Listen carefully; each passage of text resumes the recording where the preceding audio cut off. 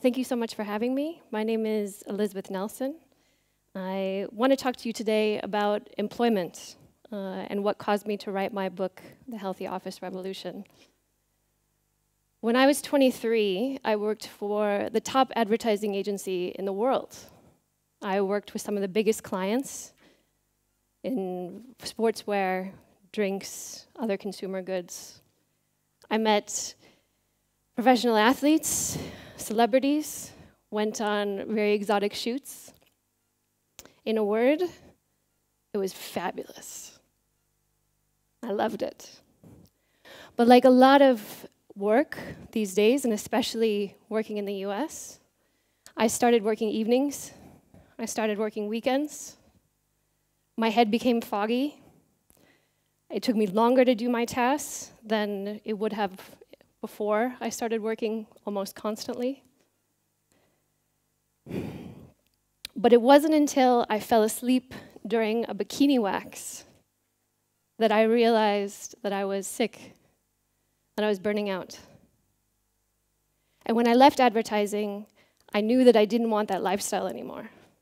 I stayed in research, started looking into proactive healthcare, and what I realized in those years after was I didn't want it for anyone else either. So I started to put together a PhD that combined different faculties, very alien faculties, the biomedical engineering department, the neurocognitive psychology department, and the business department to take a look at employee health. I also studied a very rare breed of humans these days, the Dutch. Some of the, like the Finns, some of the happiest and healthiest people in the world. People who are reasonable with their work hours, see their children before they go to bed at night, all that good stuff.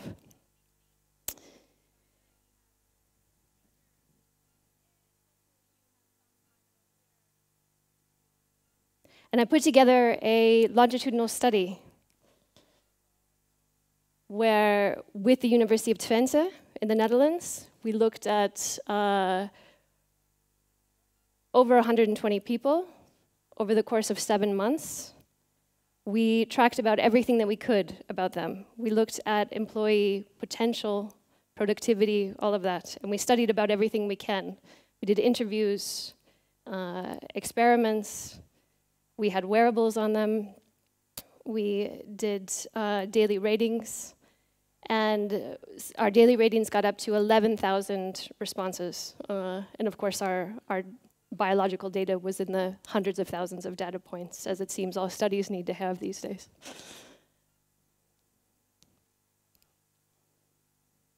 But my theory and my strategy actually came from baseball. And it's not a popular sport to talk about around here, but I love baseball. And what's so interesting about it, even if it's not your sport, is that baseball actually changed the way that we strategize teams. There was a very poor team back in the day, not my team, the Oakland A's, that didn't have any money, that had a terrible team, but was doing the same strategy as everyone else. They spent 90 to 95% of their budget on 3 key players. A baseball team has 10, so 30% of their players. What's ironic is that businesses are doing the exact same thing right now. Businesses say that 30% of employees are fully engaged and working at their highest potential. So I said, what if we did the same thing that baseball did? Because they revolutionized the way that we looked at sports. They took the other 7 players, they statistically put together something that could win, and they started getting the wins. What if we did that in the workplace?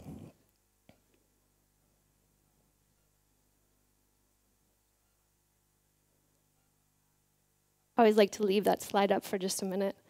One of the things that we looked at was nutrition in the office. Sugar very much reacts in the same way as drugs in the brain. Your dopamine spikes, your serotonin also raises and gives you that feel-good feeling along with the desire for more. And as you can see, it reacts in almost exactly the same place in the brain. It's one of the reasons that doctors are suggesting that sugar be a controlled substance, just like alcohol or tobacco. And I would agree. So we started looking at how do we change sugar in the office, because like most offices, we have treats, black licorice or chocolate is the favorite, I think both here in Finland and in the Netherlands. I love it. But it really doesn't do us any good. So what do we do with that?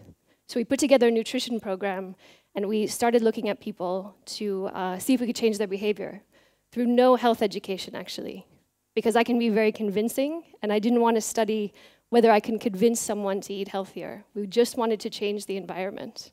And it was incredibly successful.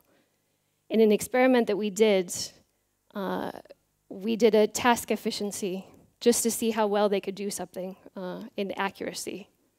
We saw a 45% difference in people that had eaten sugar 25 minutes ago versus people who had had a green smoothie. Now, if you think about that, and all these businesses that are here today, they want to answer the fact, does healthy offices have a return on investment? And if you are thinking that your sugar-filled employees are doing 1 out of 2 things wrong, almost, and you think that's not a good investment, I don't know what else to tell you.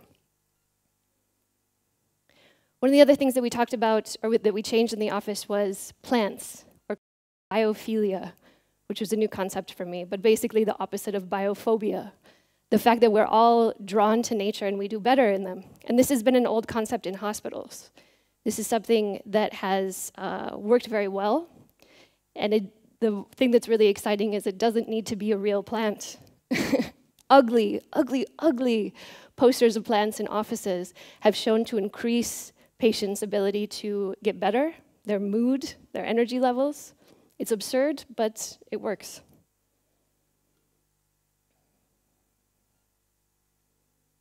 This was the one I was excited about, and maybe being in the Nordics, it's also something that you can relate to. Some of the best research on light and its effect on human beings is coming from the Nordics, because you have the most extreme light.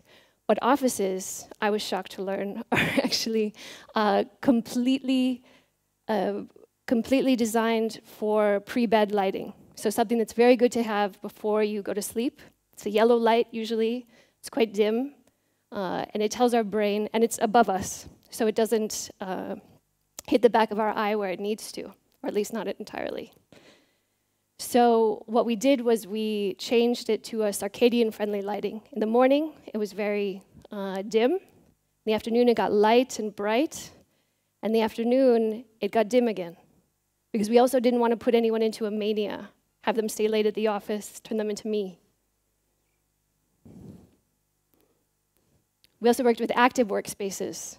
I don't know if any of you can walk on a treadmill and work at the same time. It was not something that I was very good at. But some of the active workspaces that we put into the office are quite successful. It helps people with back pain. Activity is shown to increase attention and focus, inability control. It's an antidepressant. It's something that really needs to be put into all offices. The fact that we need to get up and move. They did a study on women that showed that women who were less likely to get up during the day actually had higher levels of depression, lower levels of serotonin, and just were less motivated at work than women who got up and moved around during the day. And it makes sense. It's about blood flow. We need to move things around. Mindfulness is the topic of the moment, I think. And it's something that's very popular in the US, and unfortunately has become something that's a bit of an all-in terms of healthy offices. It's their one answer.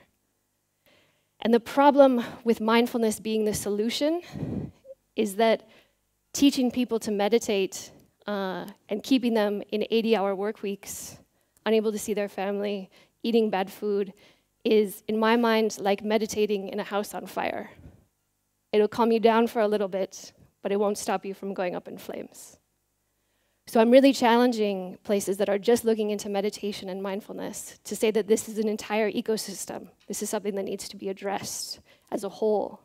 And we need to change the environment that we put people in, because we took them out of their natural habitat. Industrialization brought people into these concrete buildings with bad lighting and bad food and not walking around.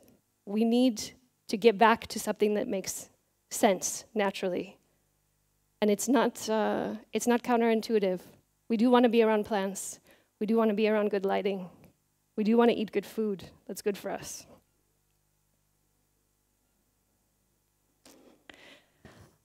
So I read a book about it, which was incredibly scary in the moment, because I started off just talking about my science, and I had a fictional character called April at the moment. And what I heard from people was that it needed to be a little bit more personal. I had gone through burnout. I had had a fabulous life in advertising, and I had done my own research.